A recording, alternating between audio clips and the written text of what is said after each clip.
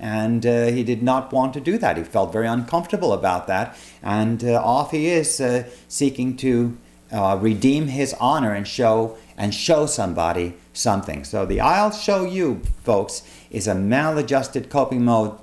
It must be interrupted and ultimately relinquished for us to feel better. So I am at this point discussing what the nature of the problem is.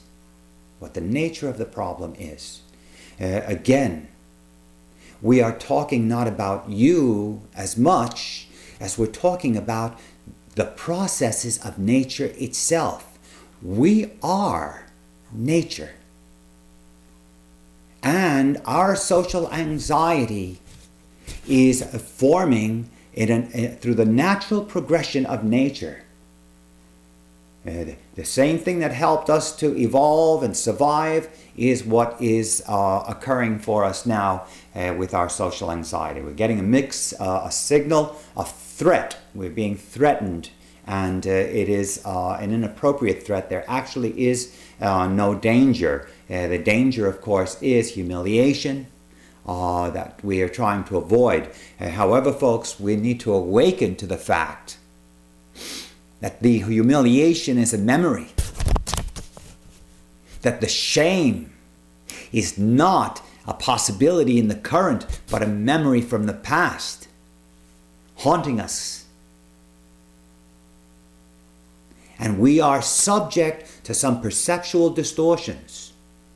In other words, we can confuse a feeling for a fact. What happens is, say for example, your insecurity comes up from your history, a memory of being diminished,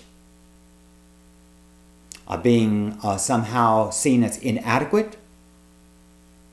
You have that feeling. You don't realize it's a memory, and you look around and it tries to justify itself. Well, why am I feeling this way? Oh, I see, that's right. I'm really not as tall as she is.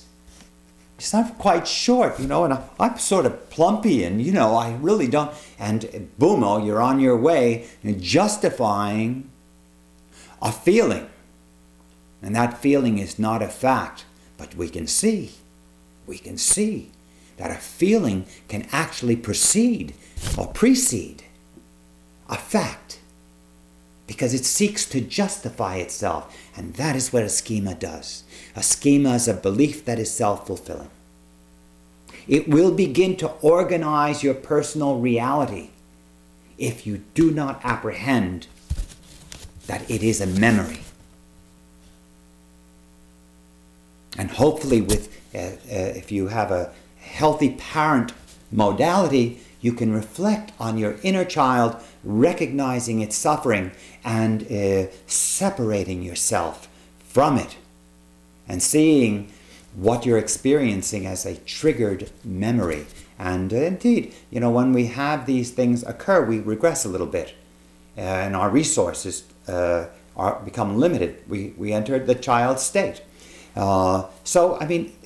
We have to develop our insight and awaken to the fact that these mental events are occurring. However, they must remain mental events, and we must not confuse them with reality.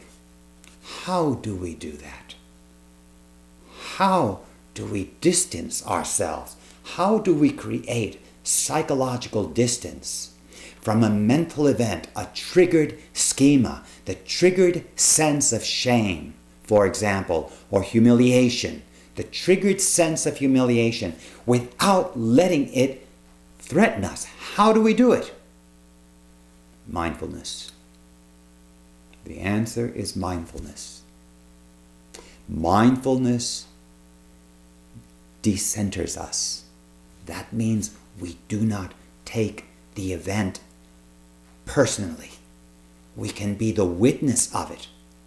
We are still and steady while something passes our mind.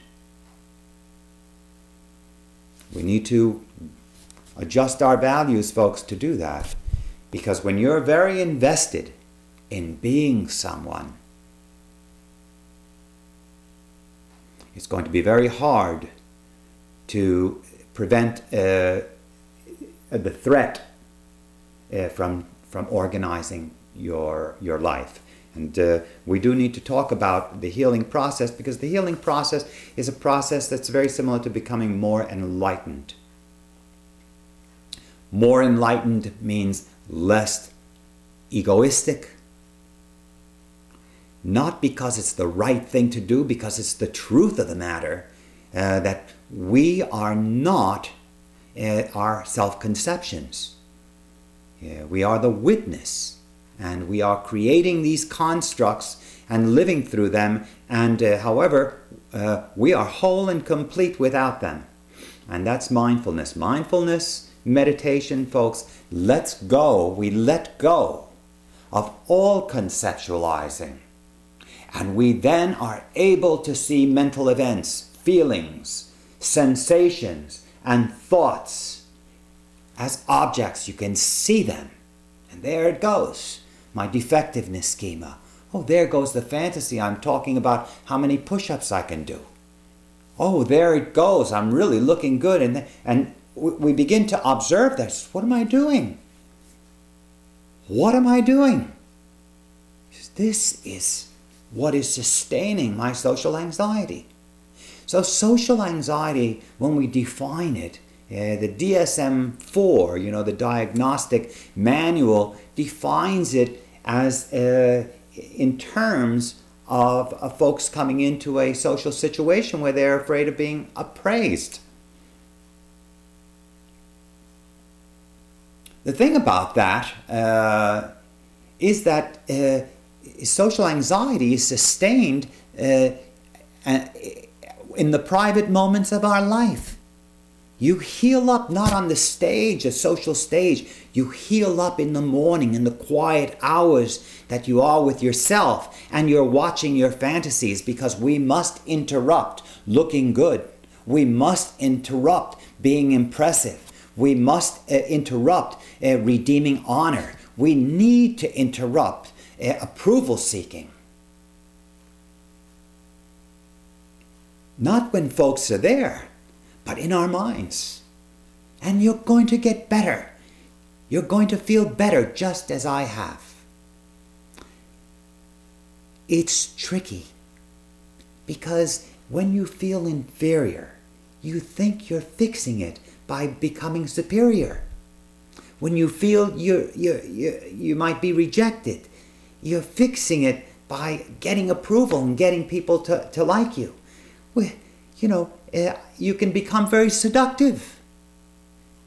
And you still got your social anxiety. Meanwhile, everyone's falling over for you. And you can't get rid of this insidious sense that there's something wrong with you, that you're insufficient. And folks, you're distracted.